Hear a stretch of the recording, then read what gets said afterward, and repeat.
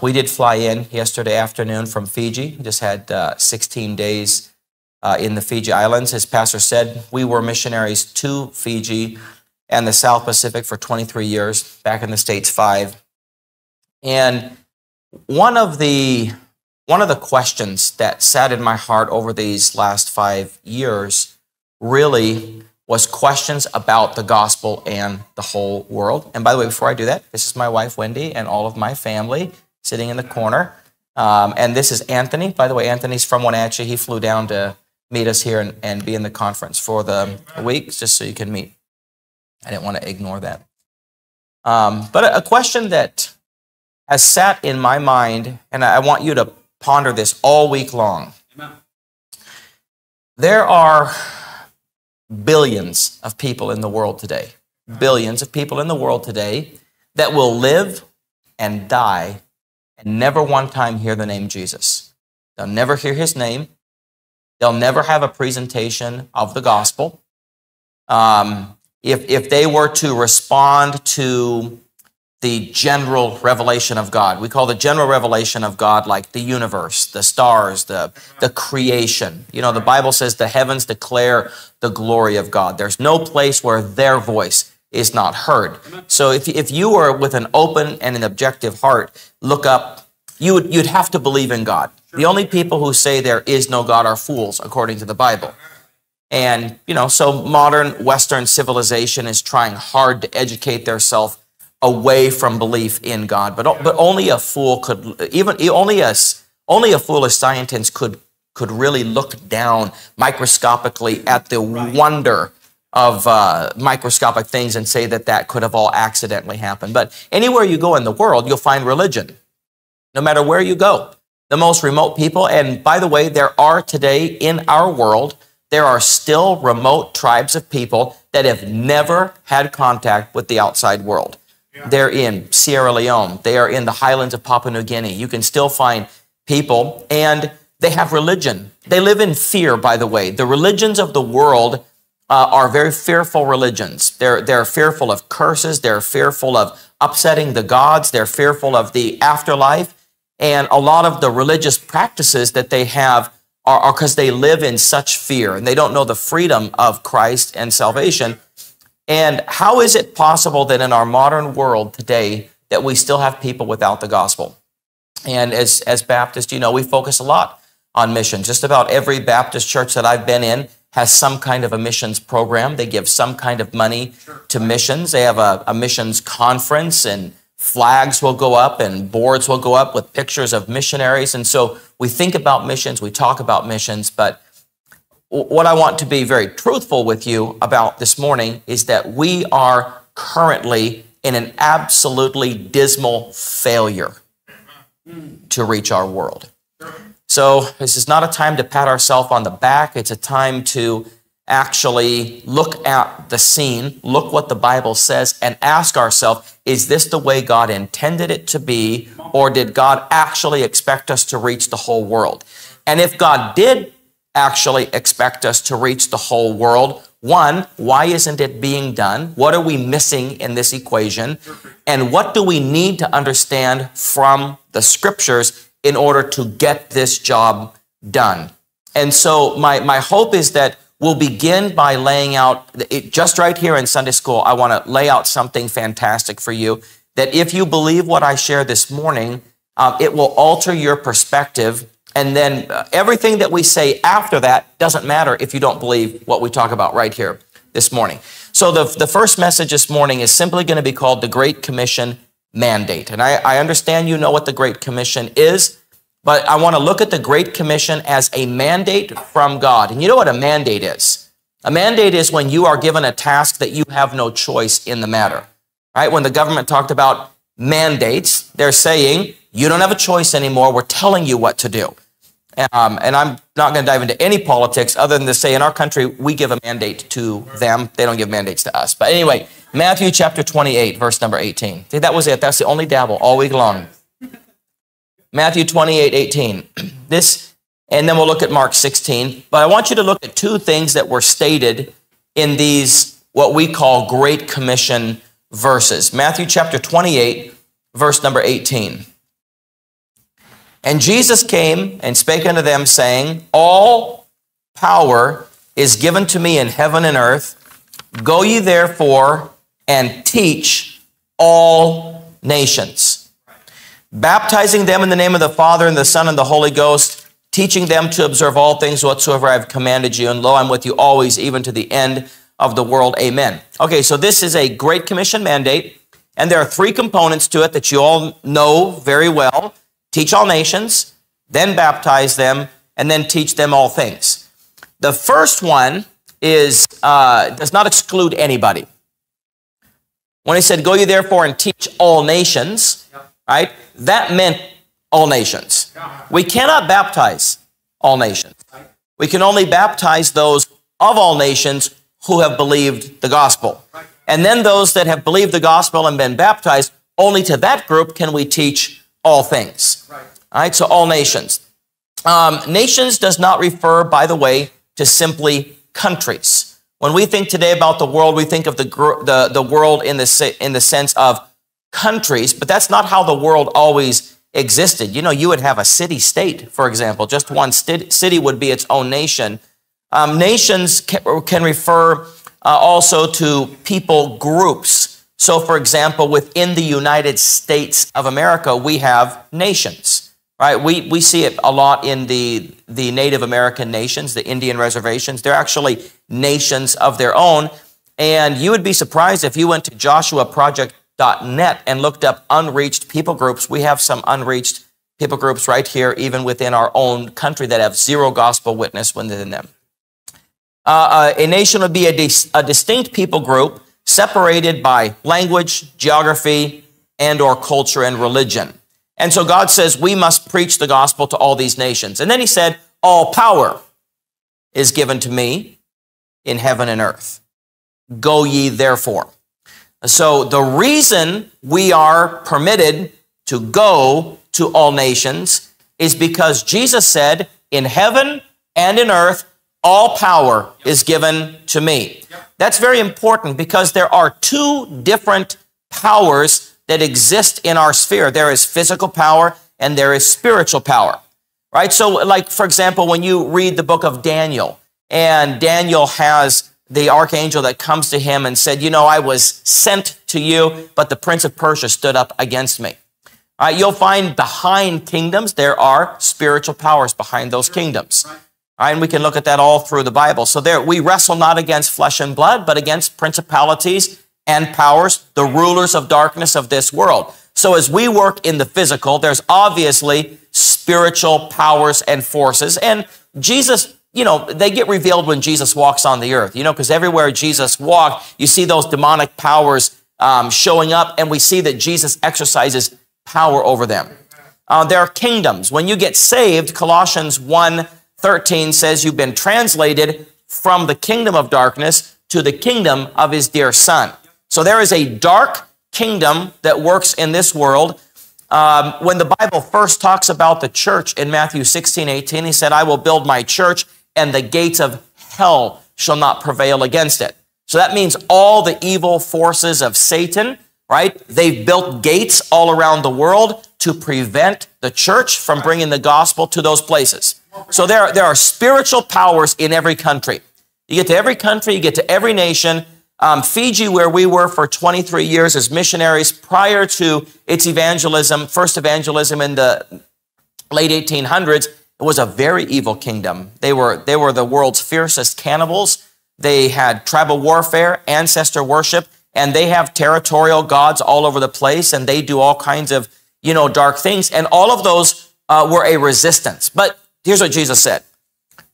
In all heaven and in all earth, all power is given to me, right? And that word power there is the Greek word exousia, which means the authority power. Exousia is an executive authority, right? So there are nations in the world today that make laws that say missionaries not allowed. You're not allowed to come here and preach the gospel. By the way, that happened in Paul's day. And in not only Paul's day, right there in Jerusalem when they were preaching, Peter and John got arrested and they were told not to preach. They went back and preached. They got rearrested. And then they said, did we not straightly command you not to preach anymore in this name? right? So this is nothing new. From Jerusalem all the way around, all those missionary journeys, which nations rolled the red carpet out for the evangelism? No. Ephesus was filled with a stadium, great as Diana of the Ephesians. They were arrested and beaten at Philippi. They were let down over a basket over the wall in Damascus. I mean, you just see that both humans and evil powers have said the gospel is not allowed to come here. But what did Jesus say? All power is given to me. Go ye therefore. So we need to stop looking at the world in terms of opened and closed countries, restricted and unrestricted countries. Now, understand what it means. All right, when we went into Zambia, we started going to Zambia over the last 2 years. You walk into immigration and they say, "Why are you here?" And they say, "We came to preach and bring Bibles." And they say, "Can you give me a Bible too?" All right, but if you tried to say that when you went to China, it wouldn't turn out the same, right? But it doesn't matter what laws nations make. There is a power higher than them. Jesus said, "All power is given to me in heaven and earth. Go ye therefore." By the way, "Go ye therefore" was a command. It was not a suggestion. It wasn't the Lord saying, "Hey, church, if you ever really felt burdened to do so, take the gospel to the whole world." No, he said, "Go ye therefore." Everybody today says, "I'm just wondering if I'm called. I'm wondering if I'm called. I'm wondering if I'm called." Well, let me tell you, when it comes to the whole world, you have been commanded. Good preacher. Every nation. Mark 16, in verse number 15, it gets clarified slightly. Mark chapter 16 in verse 15. "And he said unto them, Go ye into all the world and preach the gospel to every creature." So Matthew says go to all nations. Mark says go to every creature. So what does that mean? That means you don't get to walk into a nation and preach the gospel to 10 people and say the gospel has now come to that nation. No, the Bible says within every nation, the gospel must be preached to every creature. You understand that the Bible says that God is not willing that any should perish, but that all should come to repentance? And since he's not willing that any should perish, he is willing that every creature hears the gospel of Jesus Christ. So we haven't actually done the job effectively unless it's been preached to every creature. Now go to Luke 24 and verse 49. Luke chapter 24 and verse number 49.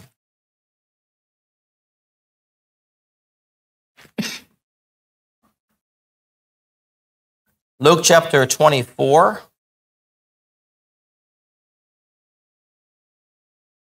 and verse number 49. Well, actually, let's back up a bit. If you can just look at 45. "Then opened he their understanding that they might understand the scriptures. And he said to them, Thus it was written, thus it behooved Christ to suffer, to rise from the dead the third day, and that repentance and remission of sins should be preached in his name." Where? Among all nations, beginning at Jerusalem. So there's that great commission. Repentance and remissions of sins should be preached amongst all nations, beginning at Jerusalem. "And ye are witnesses of these things. And behold, I send the promise of my Father upon you, but tarry ye in the city of Jerusalem until you be endued with power from on high." So this is interesting. In the Great Commission, he's already said, "All power is given unto me. Go ye therefore." But now he said, before you begin this journey, I want you to go to Jerusalem, and I want you to wait there until you are endued with power from on high. So, but he already said, "All power is given to me." Now he said, I need you to wait for power. Of course, it's a different Greek word, power here. It's the word dunamis. They both mean power. They're not incorrect translations. There's both power. But there is one power that speaks of my authority over you. I have power over you because of the position that I'm in. But the word dunamis, power, there is where we get energy. When you talk about dunamis, you're talking about energy, you're talking about ability, you're talking about strength, you're talking about miraculous power. Right? This is now ability, if you will. The Matthew 28 is the authority. The power here is the ability. You need both of them, by the way. We need the authority to go, and we need the ability to go, both of them given by God. And then if you go over into Acts 1:8, where this continues, and hopefully these verses are somewhat reviewed, but they just need to set the stage here. Acts 1:8, he said, but ye shall receive power. That's the dunamis power, not the exousia, not the authority was already given. He said, ye shall receive power. After that, the Holy Ghost has come upon you, and ye shall what? Ye shall be witnesses unto me where? Both in Jerusalem and in all Judea and in Samaria and to the uttermost parts of the earth. So notice the scope of the Great Commission. And by the way, for the church at Jerusalem, that was also the order. It did begin at Jerusalem. And then it went to Judea and Samaria, and then it went to the uttermost parts of the earth. And they needed the dunamis power in order to do it. Humanly speaking, this is impossible. You take a little church in Jerusalem. As best I can tell, we know that there were 120 that remained faithful, that were gathered together in the upper room. We do know that Jesus appeared to 500 brethren at once, so perhaps they were part of that. But at best, I've given them a 700 membership starting point to reach the whole world. But really, when you ask them to do that, is it even a reasonable ask? You know, you take one congregation there and you say to them, preach the gospel to every creature and all nations. Go to every nation that's under heaven and preach the gospel to them. Is the completion of that actually a reasonable ask? Is it possible? And did it happen? Now, I want you to go to Colossians chapter number 1. Paul had been on many missionary journeys. And when we get to this book here written to the Colossians, Paul himself, as far as we can read in his book of Acts Journeys, had not personally gone to Colossae. So this had been a church. You do understand that there were far more people than Paul doing missionary work? Like, there were way more people than Paul doing missionary work. It's just that the Bible follows Paul because Paul is a pattern that we're supposed to follow after. But there was a lot more than Paul. And the church at Colossae and the church at Rome are both examples of great churches established outside of Paul's ministry himself. But in Colossians chapter number 1, look at verse 5. This is 32 years after they were endued with power. The day of Pentecost was the endowment with power, and this is roughly 32 years later. Look at verse 5. For the hope which is laid up for you in heaven, whereof ye have heard before in the word of truth. You've what? You've heard before in the word of the truth of the gospel. Okay, what is the truth of the gospel that you must hear in order to be saved?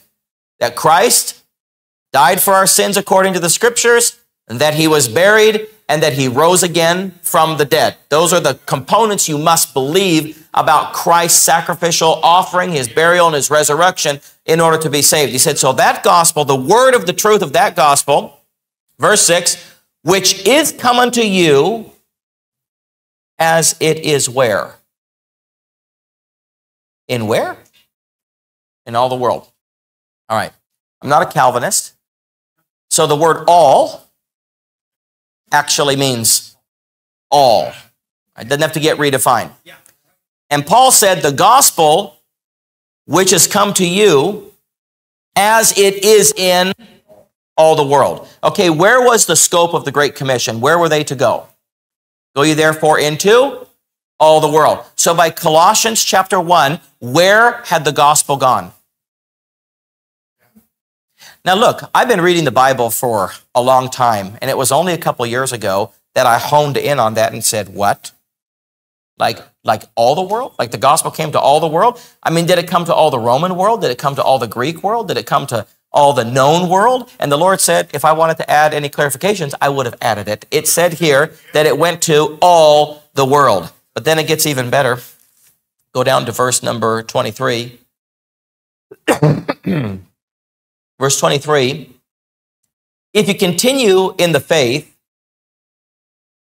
grounded and settled, and be not moved away from the hope of the gospel, which ye have heard.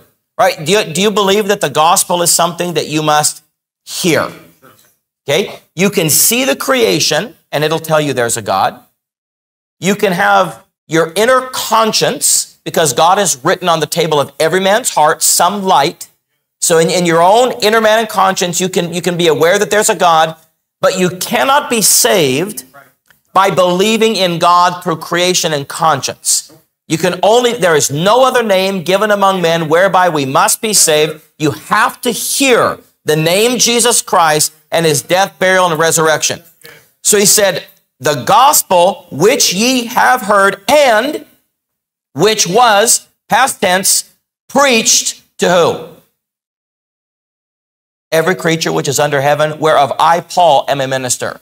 Now, Paul makes a very, very, very powerful statement. He says, this gospel, which has come unto you, Colossians, has been preached to every creature which is under heaven. Now, if I just let the Bible be true, and every man a liar, and I believe what the Bible says, this is what this means. From the day of Pentecost, when they were endued with the power of the Holy Ghost, and they began to fill Jerusalem with their doctrine and move to the rest of the world, 32 years later, when Paul writes to the Colossians, he says, phase 1 of the Great Commission has been obeyed and completed. Every creature in the entire world has heard the gospel of Jesus Christ. Now, I know what your brain's doing right now. I know what your brain's doing. Your brain's doing the same thing my brain was doing when I actually looked at those verses. I'm like, what about the remote people? What about America? What about Africa? What about India? What about that continent? I was in India a year ago, in Chennai, India, and when I was there preaching, the pastor took me down to a Catholic church to go see the tomb of St. Thomas. Because Thomas brought the gospel down into India, and he died there in Chennai. And up until Pope John Paul actually took the actual corpse back to Rome, now there's just a mannequin laying in that glass tomb. But we don't read about Thomas's journeys down into India, but we know that he was there. We don't read about the Ethiopian eunuch and his exploits once he got down into Africa. But we do have a statement under the inspiration of the Holy Ghost that every person on earth heard the gospel of Jesus Christ. Wow. With no real money, technology, modern modes of transportation or communication, with no gospel tracts, by the way, with no New Testament. You understand that the first New Testament epistle, as far as, people debate it, but it appears to me that the first New Testament epistle written was when Paul was in Corinth and wrote a letter to the Thessalonian church, well into the second missionary journey. The whole first missionary journey, they preached out of the Old Testament only. He said, that wouldn't work. Well, ask Jesus on the road to Emmaus how well he used the Old Testament to lead those men to Christ. Get to the end of the book of Acts, the very last chapter, and Paul's sitting in a hired house, and out of Moses and the Psalms and the prophets, he's expounding the things concerning Christ and the kingdom. Right? So no New Testament yet, no printing presses, no gospel tracts, none of that. And they got the gospel to the whole world. Now, the statisticians tell us that the world at that time had something like 300 million people. So if you took a church of 700 into a world of 300 million, the ratio, the responsibility of member to the world was 1 to 428,500, roughly. Okay, that would mean each of you, if you were going to be the church at Jerusalem, I'd have to say to each one of you, you are personally responsible for getting the gospel to 428,500 people. It's impossible. And yet it was done. Now, when I read these verses in Colossians, I'm like, okay, I need a little bit more. I need a little bit more verses to back this up. You know what I'm saying? In the mouth of 2 or 3 witnesses, let every word be established. So I started going through the New Testament again, looking for completion statements. I wanted statements that were very broad about success and completion of these things. So let's look at a few of them. Let's start in Acts 5:28.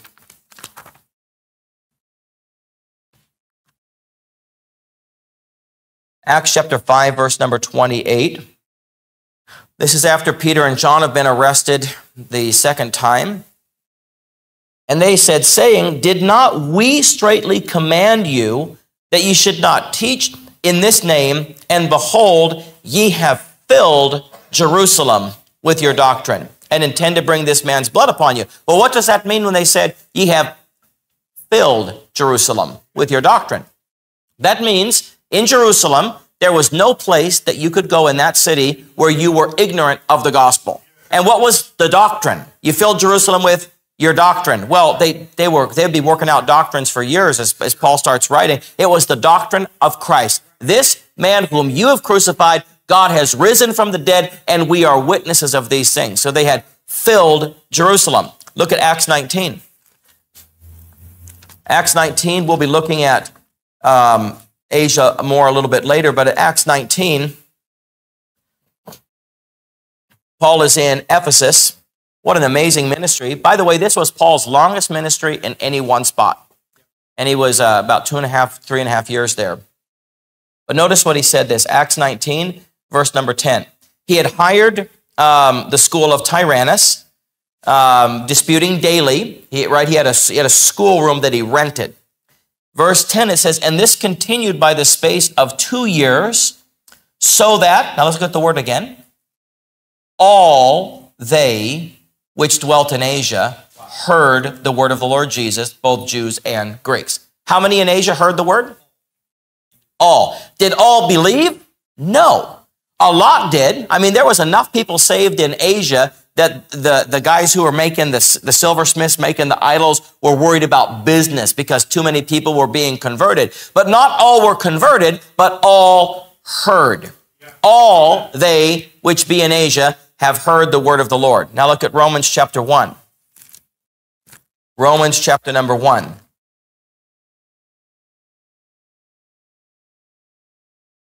Romans chapter 1, verse number 5.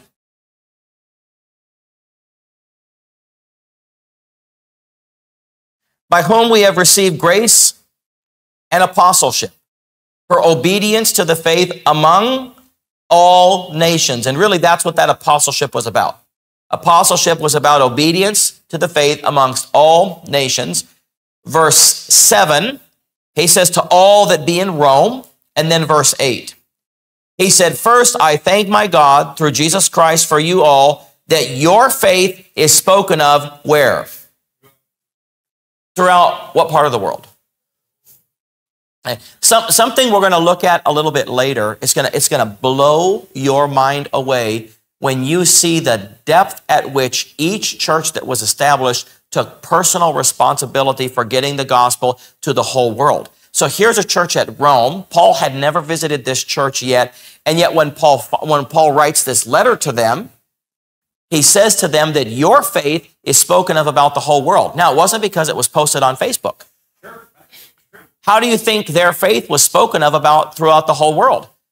Because their church wasn't just growing in Rome, they were distributing their members throughout the whole world, because it appears they, like many other churches, actually took the command to preach the gospel to every nation and to all creature as though it was a command from God, and they did it.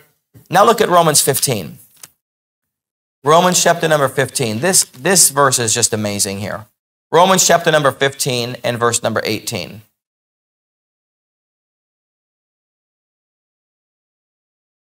When you read the Bible, I really recommend the slow down and chew method. Yes. Right? Slow down and chew. Like really think about what you're reading and pay attention. I have been amazed. I've been studying the Bible for 30 years, and I am amazed at how much stuff is right in front of me that I hadn't seen.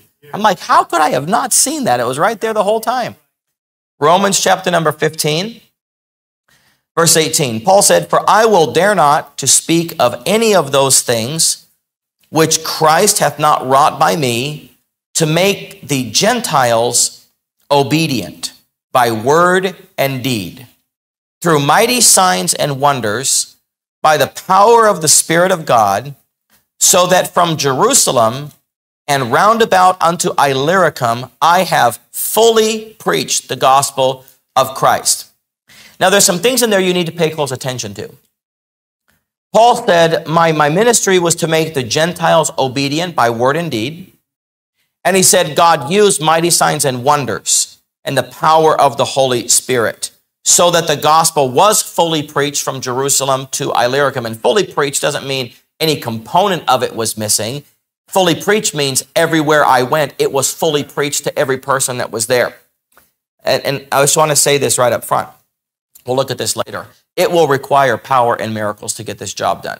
Okay? Not the way you're thinking. There were apostolic signs, right, that we don't have. Right? The signs of an apostle accompanied the apostles. They don't accompany us, right? So we don't have those same gifts, but make no mistake at all, completion of this requires dunamis. And dunamis is the intervention of God. It is power given from God to do things far beyond your ability. This job doesn't get done by your strength or your power. Your strength and your power is insufficient. So when God endues us with power from on high for this job, it is miraculous. The doors that need to be open will have to be miraculous doors. It's not going to be a great strategy that you have. It's going to be the power of God. We're going to look at that. We're going to look at the Holy Spirit in missions a little bit later on and how that works.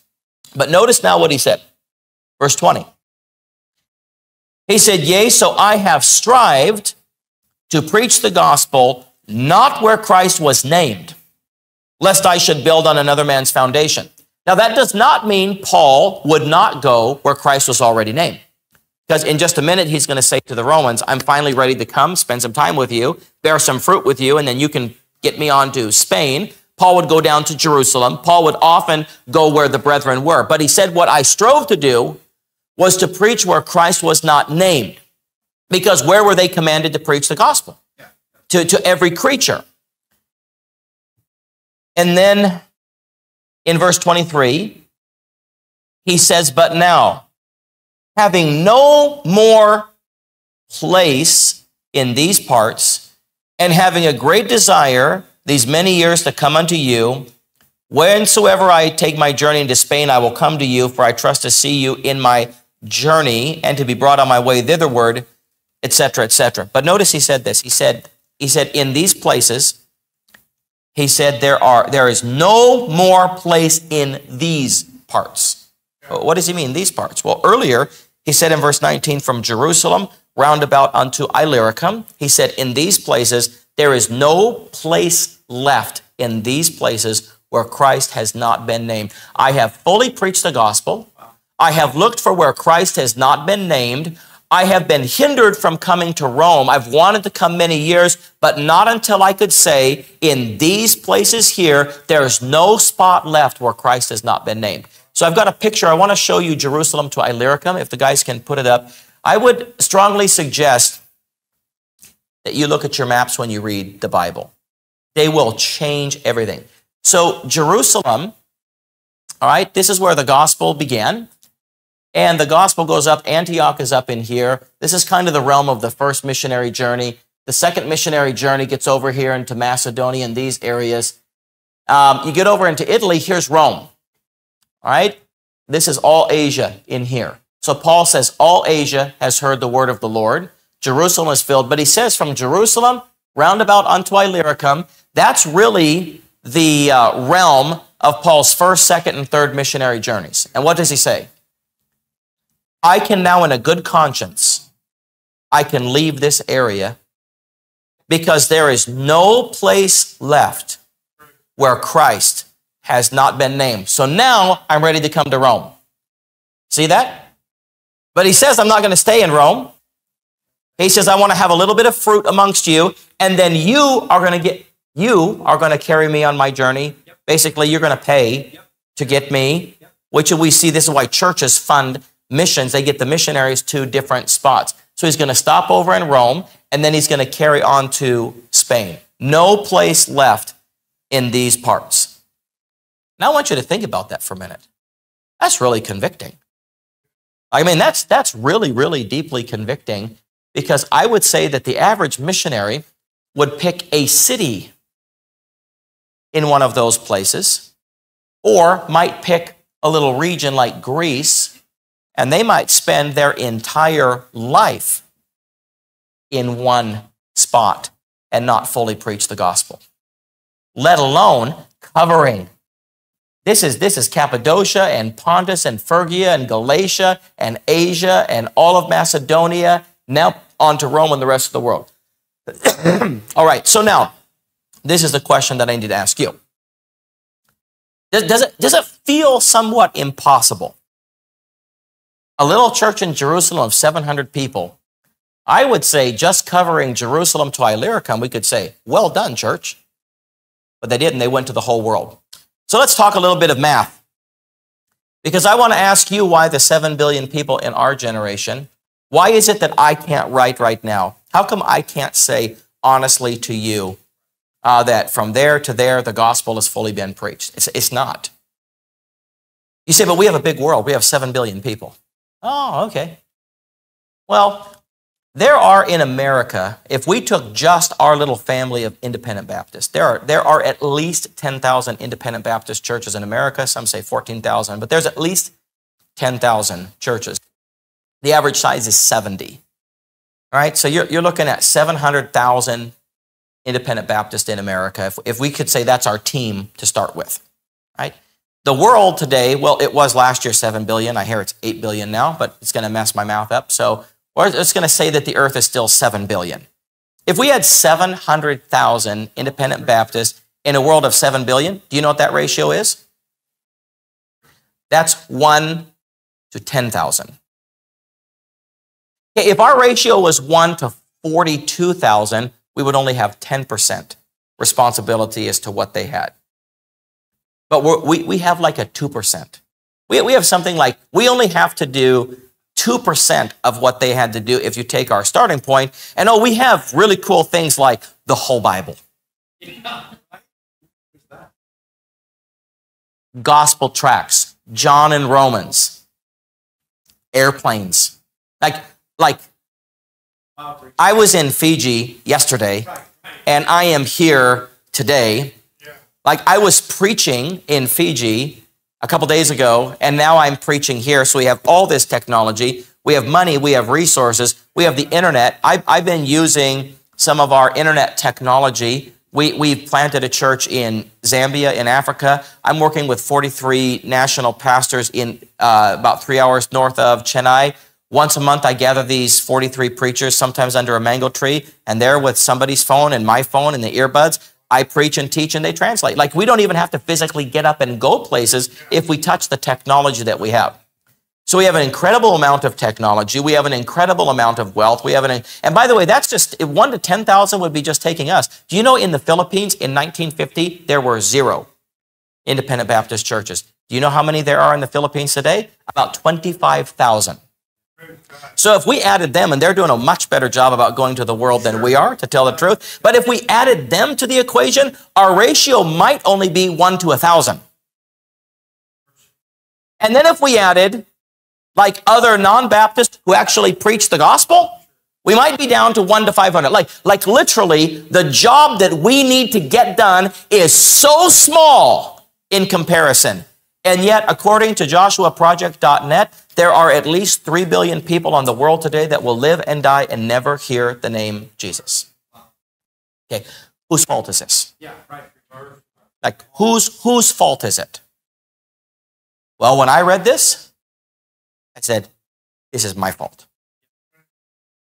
Because I can't blame anybody. Because the way I understand God is God doesn't save by many or by few. Like he can cut 30,000 armies down to 300 and still whip the enemy, right? So God is not constrained to save by many or few. The eyes of the Lord go to and fro in all the world, looking for someone to show himself strong. I sought for a man to stand in the gap, but I found none. Like God's never looking for huge numbers to get the job done. He's looking for anybody that will believe him. So I have to say, first of all, it is my responsibility that the world is this way. This is my fault. I'm one of the people of the world today. I'm a born-again believer, so I'm responsible for this. It's my fault. And then whose responsibility is it to change it?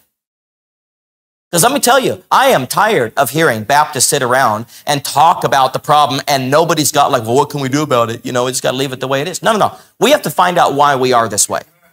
It doesn't do any good to have the truth. Now, one last statement, if we can't spread it. A good friend of mine, Over the last 5 years, God has put people in my path over the last couple of years that had little pieces to this puzzle that I was missing.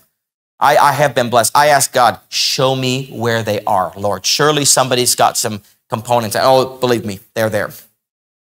And this one good brother, he said to me, he said, you know, Brother Mears, he said, we have sacrificed the Great Commission for doctrinally sound churches. Yeah. I'm like, I don't think I like that. Because I'm a missionary, I planted churches, and my goal was to leave behind doctrinally sound churches that could stand on their own 2 feet and withstand all the attacks of the enemy. I wanted a multi-generational church that would keep on going. And he said, yes. And he said, but you know what we've done is we've focused so much on that, we've left so much of the world unreached. And you'll see as we go through the biblical principles, it's a little bit scary. Because Paul left baby churches behind. Did you ever notice that? Did you ever notice that Paul left behind baby churches? Yeah. And I'm like, well, we can't do that. We have so many cults in the world today. If we did that, they'd all get swallowed up right away. And he's like, oh, Paul had the same problem, like missionaries being unsent, but went out of the church at Jerusalem. Everywhere Paul preached, they showed up and said, by the way, if you don't keep the law of Moses and be circumcised, you can't be saved. Like he had to go deal with wolves coming right in and spoil. Oh, same problems. But we'll leave all that because we're gonna talk about all that. As all this unfolds, we're going to talk about all of that. But here's where I want to end this right now. I came to the conclusion that it is the will of God that every human being on earth hear the gospel. And now looking at it was commanded by God. It was demonstrated for us in the Bible. And we are told it was completed. So now I know it can be done. And it seems to me that the will of God would be that every generation preaches the gospel to every creature. That it has to be redone every generation. Because new people are born. Some people didn't believe the first time that they heard it. So every generation's responsibility is to get the gospel to the whole world. And I'll leave your church with just this. What if you were the only church now? Let's say that you are the church at Jerusalem. You have nobody else on earth. Faith Baptist Church in Bakersfield, you as a church family right now have been given this commission to reach the entire world. And if you don't do it, it won't get done. You can't support other missionaries because let's say, what if there were no other missionaries? Right. Okay, so you increased your budget and you took on another missionary. What if there were no missionaries? What if the salvation of the whole world depended on what this church alone did? Would the world be safe in your hands? Father, thank you for this morning. Thank you for the introduction. God, may each one of us accept the fact that the Great Commission is a mandate, and I have to complete it. In Christ's name, amen.